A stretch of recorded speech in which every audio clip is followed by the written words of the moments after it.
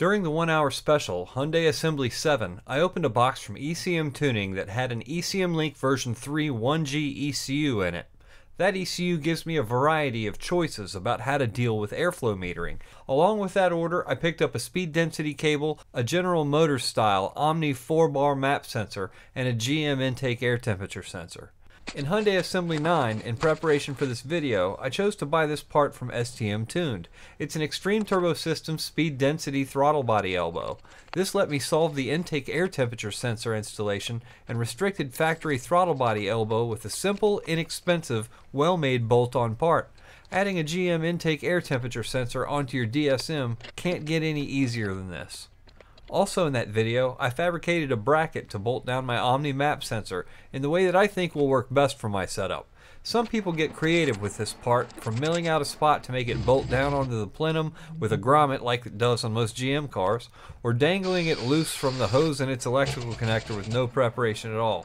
I made this funky bracket, and I plumbed mine to the PCV breather port on the intake manifold with a short section of 1/4-inch hose, clamped on both ends of course. This is just what I did. I encourage you all to be creative. That's where we've been for all the newcomers. Where we continue today is by installing this high-quality speed density cable that's terminated on both ends with weather pack connectors.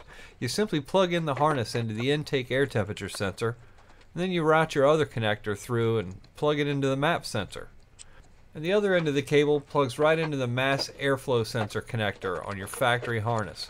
I've moved my mass airflow connector in closer to my firewall on my car. A DSM's MAF sensor includes both the air intake temperature sensor signal and the barometric signal connections. ECMlink version 3 is a product for first and second generation DSMs and Evo 1, 2, and 3s. This isn't any of those, but it might as well be. Still, this is not a DSM and you won't find your ECU in this location.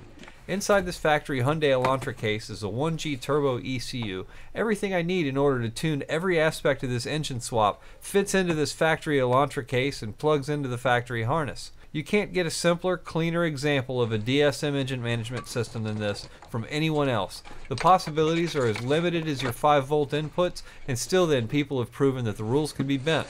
This setup will be the foundation of all of my car's fuel tuning solutions. It's the proving grounds. I'm new to version 3, but I've been using an older version 2 for more than a decade, and hopefully sharing my experience with getting this started up helps other people out.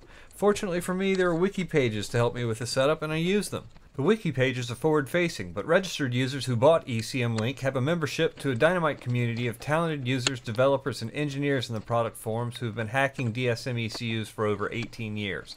Owning the real thing grants you access to all of that, and you can't beat that level of support, not after this many years. I like to do things myself, and using the search button there always yields great results, so please enjoy watching me follow directions. To all of you who have this product already, I'm sorry I'm late, is all I can say. If you're late like me and you're interested in a setup like this for your DSM, then links to the ECM Tuning website are in the description to help you get started. Previously, this car used a pocket logger setup for engine monitoring. This is a pocket logger cable pinned into the factory diagnostic port.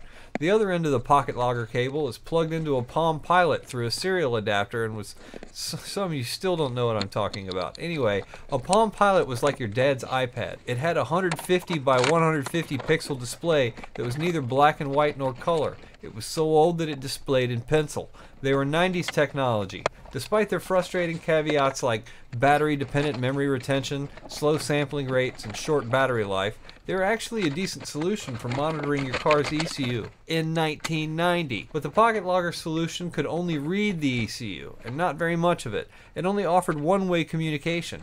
I think it's cool that someone managed to make a Palm Pilot useful for something other than an address book or a place to feed your virtual monkey, but it's 2015 and I'm making room for a modern solution. This is the ECMlink version 3 cable for a 1G DSM. You get this OBD1 diagnostic connector on one end, and there's an inline serial converter with a USB connection on the other end. This thing plugs right into your OBD1 diagnostic port. This is not where you'll find it on your car. It just so happens to be that this Hyundai interior control unit has the diagnostic connector on the bottom molded into the fuse panel. But on a DSM, it's a free floating connector. I'm going to put my interior back together rather than routing the ECMlink cable through it, because when I'm not using the cable, I'll just unplug it. Once we've got this straightened out, we just need to install and configure the software and start it up. Minimum system requirements are Windows 2000 or better, or macOS 10.4 or better with no less than 256 megs of RAM. There's a Linux build available for you Raspberry Pi guys, and you can even use a Windows Pro tablet as well, but Android and iOS are not viable options. Today we're going to be using a late 2013 Retina MacBook Pro with a quad-core i7 running macOS 10 Yosemite 10.10.1 and 512 gigs of PCIe SSD storage. This one has 16 gigabytes of RAM and the 1.5 GB Iris Pro graphics chipset, so I should be okay with the minimum system requirements, you think? This thing's so new it only has 2 charge cycles on it. But anyway, ECM Tuning uses a change log, and that's self-explanatory. If there's any changes, it's in the log. The installer is exhaustively and publicly documented. The Windows installer is large, so incremental installers often come in the form of patch updates. Start with a full install and upgrade to whatever you need. It appears that they recompile a Mac version on every release. You can see the date changed. It doesn't say full install, but don't worry Mac people, it is. If you're a Linux guy, then like the Windows guy, you'll need to watch out for full install versus updates. The other dependency is supporting a serial interface cable that lets you connect your 23-year-old ECU to a brand new computer with a simple USB cable. There are different installers depending on which operating system you're running, so I'm going to go ahead and pick that up. Next I'm going to pick up the newest available version of ECMlink. Once the download is complete, go for the serial driver first. On the Mac you launch the disk image, and if you look at the directory there are 3 drivers. You don't need to install them all, not unless you're stuck using an operating system that's more than 10 years old. The only one you need is FTDI USB serial driver _ Snow Leopard package and package. Lion, Mountain Lion, Mavericks, and Yosemite users need not fret. It works on all of those, and I know this to be fact. If you launch the installer and you're greeted with this window, then your failure to install the software means failure to recognize what that window is. That's Gatekeeper, and it's a macOS security feature on latest OSs. Right-click the installer and select Open, and you'll get around Gatekeeper. So here's the installer window. Continue. Thank goodness that wasn't a license agreement, or I've had to have read it. Click the Install button and authenticate it. In real-life speed, this took me 35 seconds. Now, if you're installing this application for the first time, Apple no longer bundles Java with their operating system. They offloaded that responsibility to Oracle where it belongs, but you shouldn't need to experiment with any of their versions of it. If you don't already have Java on your machine, getting it is easy. Launch the installer and click More Info. It will take you to a page that installs Apple's old version of Java 6. Click Download and wait for 64 gigabytes to happen. If you have some crazy version of Java that conflicts with ECMlink on your Mac, then Google how to uninstall it, search for the software listed right above that download button, and get this version because it works. I'm showing you this on a Mac, but it doesn't matter what you have. The principles are exactly the same. ECMlink is a very consistent product on all the platforms, and no version of ECMlink is any needier or whinier than the others. You don't need to right-click to install Java 6 because your Mac knows where it came from. Click Continue, Continue, Continue, Agree, Install, Authenticate, Wait, Close. With Java in place, now we can run the ECMlink installer. You need to right-click to bypass Gatekeeper, and now we're in business. The installer walks you through finding a place to put the application, and the default location works best. You want it in your Applications folder.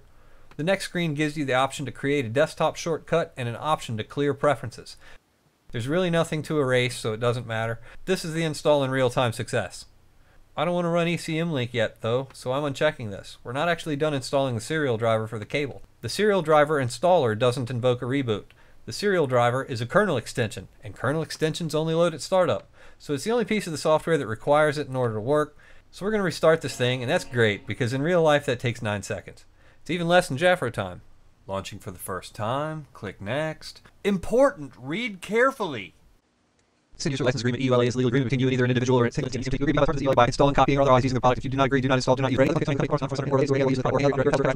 not be held liable for any damages claimed by you based on any third-party claims such as the sole and exclusive remedies available. Copyright and intellectual property. Software hardware product is protected by copyright and other intellectual property laws of treaties ECM Incorporated or its supplier from the title copyright and all other intellectual property rights and software hardware product. Yeah, so the main application window opens up to 22 buttons, a field with a path to the logs directory, and a status window telling us that we're not connected to anything, and we're not. The first thing you need to do is tell the software what hardware it needs to look for. So click the button on the left that says Configure Connection. In the first field labeled Device Type, choose your ECU version and platform. I've got a 1G version 3 ECU. Older versions are listed below, and the V3 software works with those as well.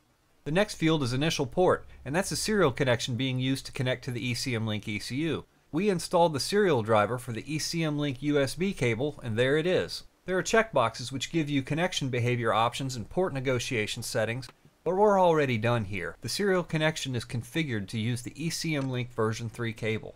It should connect. Want to see? Okay, let's do this. The moment it connects, the bottom right pane displays information about your ECU, and the device status window shows the software reading all of the ECU settings to display in the software. You can edit your ECU's live data, and this is the first thing that you see: idle, 2-stage rev limiter, and throttle position controls. It's unfair to only call it a 2-stage when there's technically a 3rd stage, but that feature is optional. We're not going to start there. Go all the way to the last tab, which is ECU inputs. I have to point my aftermarket sensors at which input they're connected to on the ECU in order for it to know what to do with them. The bottom 2 menus tell the ECU what kind of map sensor you have and where to look for it, and the top window tells the ECMlink software where to look for the sensors and what kind of sensors they are. If you don't set this up, you won't get any information in the logs about your sensors that's valuable to you. If the bottom settings are correct, the car will run just fine if you don't. But if you want to know what all your aftermarket sensors are doing, then you need to set the correct pins in the top. I have 5 inputs to choose from. Because I'm using the ECMlink speed density cable, the barometric input is used for the Omni 4-bar map sensor. The intake temperature input is used for the GM intake air temperature sensor. This is all I technically need to set up because much of the other settings are flashed as defaults in my case. You'll be able to set them up as you make changes to your car's configuration. My advice is to be as thorough and accurate as you can here. Once all of your sensors are assigned to the correct input pins, remember to save your pin assignments.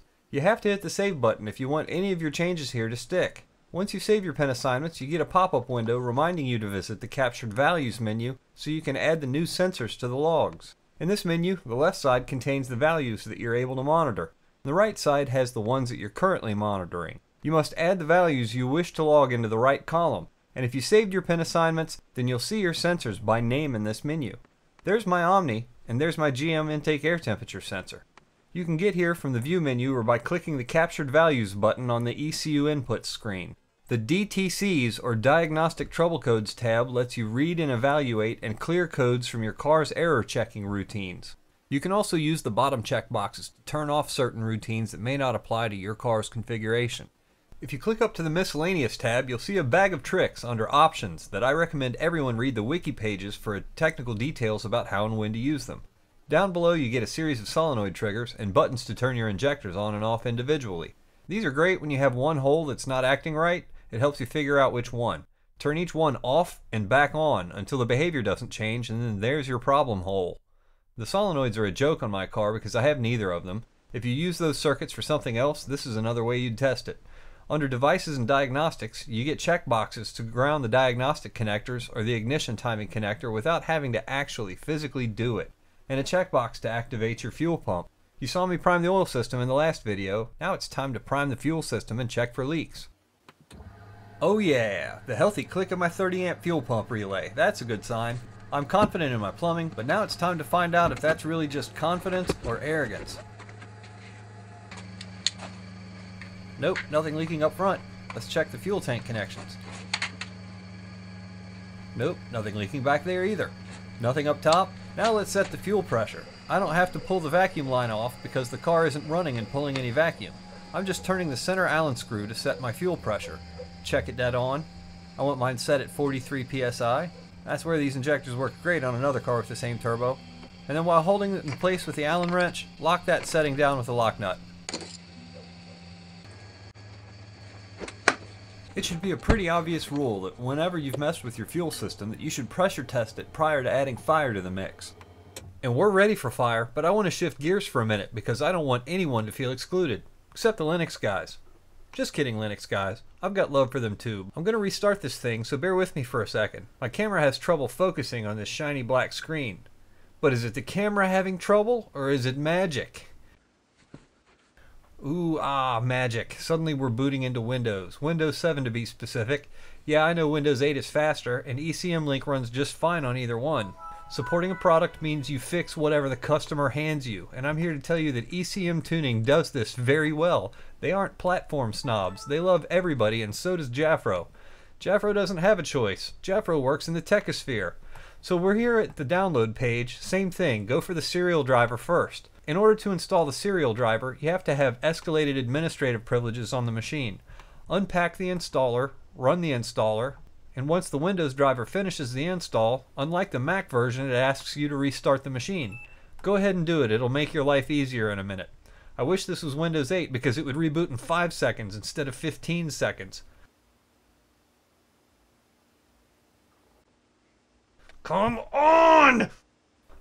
So here we are back at the login. You don't have to have elevated privileges to install the ECMlink software, but I'm logging in as the machine administrator anyway. First stop is the downloads page, and I'm going to install the latest version just like on the Mac side. We start with the full installer first. Wait for 20 megabytes, which takes no time here in Jafro's garage. Unpack and install the ECMlink software. All this looks familiar, doesn't it? It's because it's pretty much the same installer and it runs in Java as well. From behind the keyboard, only the paths have changed. The application's the same. There's one extra checkbox for a quick launch icon, and why not? Actually, I want to uncheck the Run ECMlink option because I don't want to launch it yet. Now that we have the full ECMlink application installed, I want to pick up the update for the latest version. Really, this is rinse repeat. It's a smaller package, so you do the same thing. It just takes less time. You don't need to tick a single checkbox or change a thing unless you installed the original application into a different directory. Now here we are in the ECMlink software. I know what this says, and I'm bound to it. It sounded scary and dangerous the first time, and that only means it's going to be lots of fun. So here we go with the same thing. Configure the connection for a 1G version 3 ECU and set up the initial port.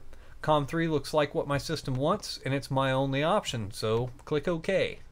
And now connect.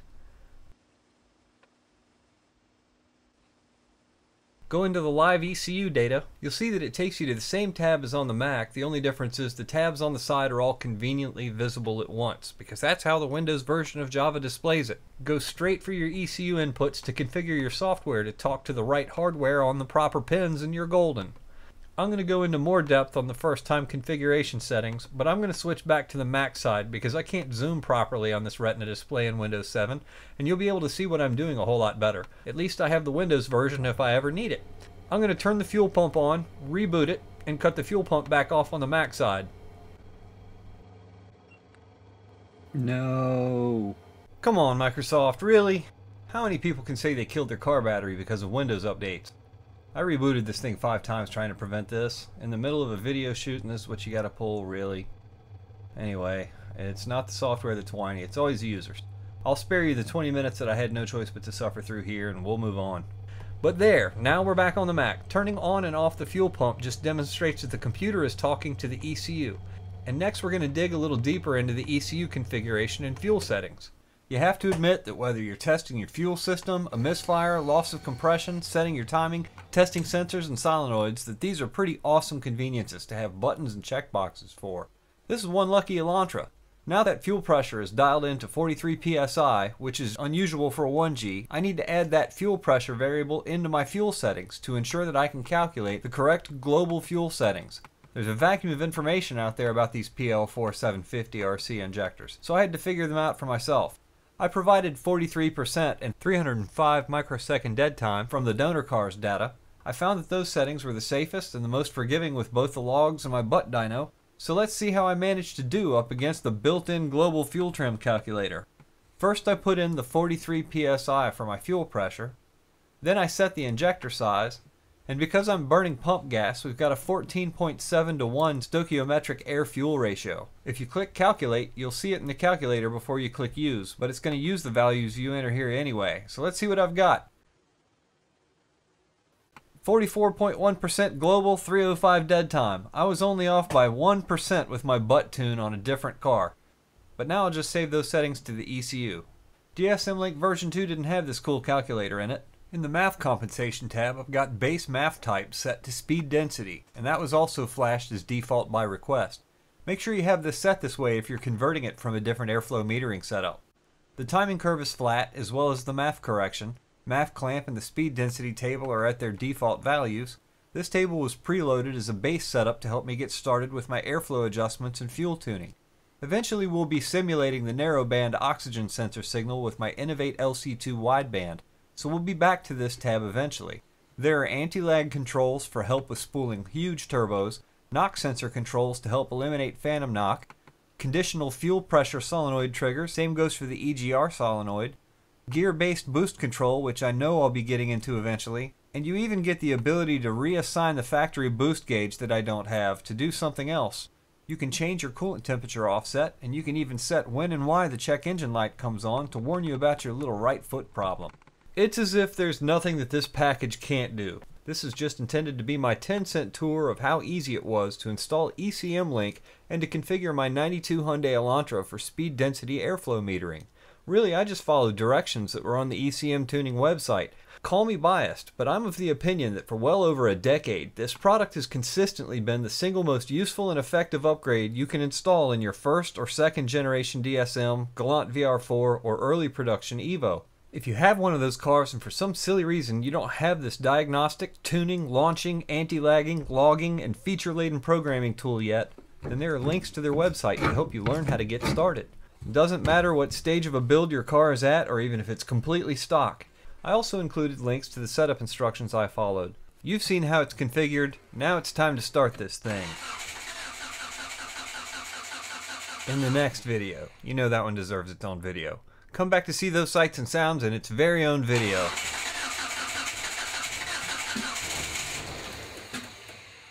Third time's always a charm, you know this. Click the link.